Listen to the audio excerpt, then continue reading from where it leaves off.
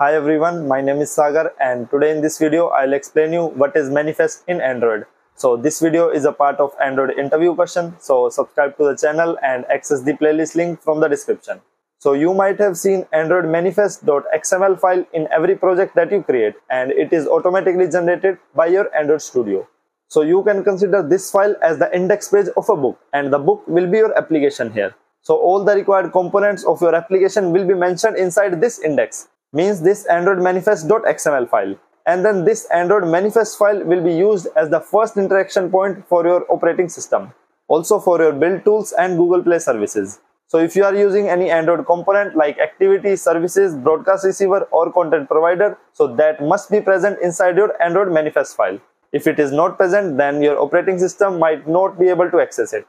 This file is present at the top level of your project, and if you open this file, it will have the first tag as a manifest tag.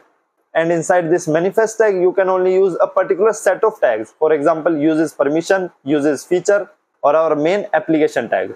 And if you ever interacted with your Android manifest file, then that might be because you have to define something in your application tag. Either it is activity, services, broadcast receiver, or content provider. So when you are opening your application, the operating system will check for this manifest file. Inside that manifest file, if there is an application tag present or not. And if it is, then it will check the activity which has the intent filter. So if this particular thing is present, then the activity with that particular intent filter will be opened.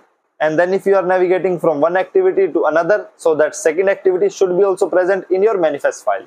So at the end, you can also say Android manifest is the contract between your application and your operating system that defines all the required components and their configuration. So if you learned something new today, then make sure to subscribe to the channel.